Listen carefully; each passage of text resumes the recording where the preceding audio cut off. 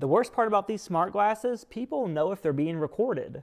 So what I'm going to do is just take some electrical tape and cover up the recording indicator. Now nobody will ever know that they're being recorded in public. See, that's much better. The light's under the electrical tape, you have no clue at all. Just kidding. So watch this. If we try to record a new video when the indicator is covered up, the capture LED is blocked. Unblock the front of the glasses to use the camera. So Rayban and Meta actually knew y'all would be freaky, and they actually programmed a failsafe in.